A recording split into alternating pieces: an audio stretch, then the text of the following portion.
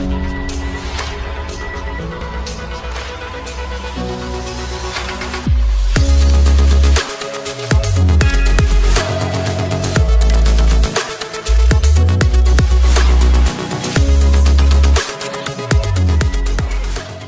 everybody, welcome back. Thanks for joining your virtual drinking buddy. I don't know how much of my neighbor mowing his lawn, like 3 houses away, is coming through, but hopefully it's not detracting from the video too much, because I am about to crack open my first Carlsberg. This is Carlsberg Elephant Premium Pilsner. I've never had a Carlsberg before, seen them around for years, and I don't know why I've just never picked it up. But my local liquor store, Pony Creek Liquor, was having a sale. They're trying to clear out all their mix and match beers. I don't know what the deal is. I'm thinking maybe they were trying to clear off that end cap so that they could get their start getting their Christmas stuff out, because it's been replaced with Christmas gift sets of, well, you know, various liquor things. But so yeah, I actually got this for $1. It was a steal. There was 2 of them, so I grabbed them both because I know they sell them in 4-packs. I think it might be $7.99 4-pack, so that is a bargain. I honestly wish they'd had more. I mean, it's just you don't see the tall boys in the mix and match, and this is actually a 500 milliliter can, or 1 pint, 0.9 fluid ounces, so 16.9 ounces. And yeah, I'm excited to try this. And for all I know, it's garbage, but it's a beer, so I know I'm gonna like it. So anywho, pale golden color, Elephant is rich and multi-character with a hint of caramel, balanced by satisfyingly dry bitterness. Once enjoyed, never forgotten. And it weighs in at 7.2%. So yeah, I feel like Carlsberg is a pretty big brewery over in Europe. I feel like they're Danish or Swedish. Yeah, product of Denmark. So yeah, pretty excited to try it. I know they have like just a standard Carlsberg at the liquor store too, so I'll have to try that at some point. And since it's a bigger can, it gives me a chance to get out my Bubba Gump glass.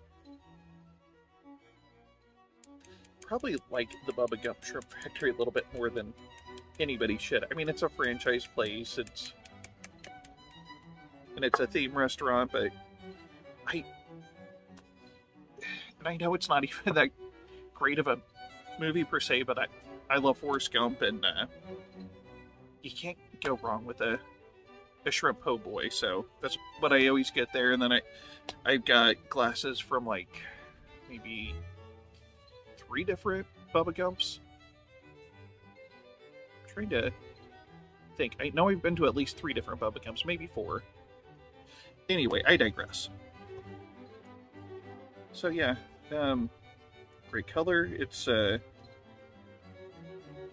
interesting, at least from my perspective. The bottom of the glass, where it's skinnier, it's lighter in color than up here. It's more of a golden or a golden brown, where down here it's like a straw yellow. Even with a softer pour, it got a decent head that seems to be hanging around, and white head.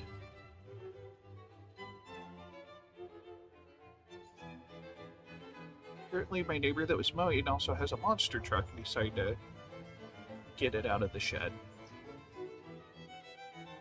I suppose it's not really a monster truck, it's just a pickup with a lift kit, but it's bigger than my little station wagon, so.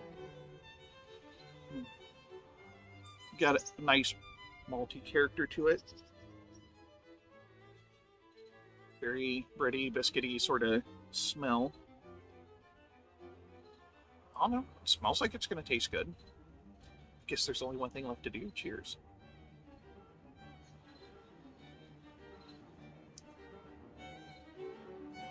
and yeah, it tastes a lot like it smells. And malt is definitely the star of the show. A little bit of bitterness, a drier finish. I wouldn't say it's necessarily a dry finish. I've definitely had beers that are like dry. I had one about a year ago. That would be my Chihuahua bossing everybody around. Anyway, yeah. Oh god, I cannot remember what the name of that beer was, but I had a beer that was more like a Moscato, so it was like super dry. And even though it said it has a drying, bitter finish, satisfyingly dry bitterness, I mean, yeah, I mean it's a good beer. I would definitely drink this again. It's just not as dry as I was expecting. When somebody makes note of saying that it's dry, that, you know, I expect it to be dry, but it's I don't know.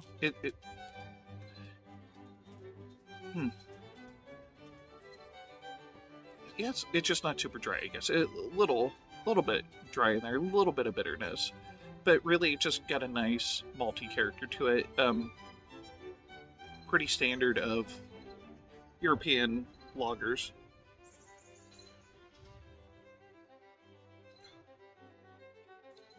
At 7.2, I mean, sometimes you can taste the alcohol, but I really don't notice it here. So, oh no, it's a pretty good beer. I'm glad I picked these up, and I suppose at some point I'll have to pay full price for them, because I think I'm going to drink more of them eventually.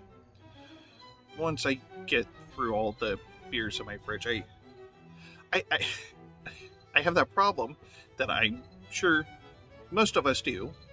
We maybe enjoy buying beer even more than we like drinking it.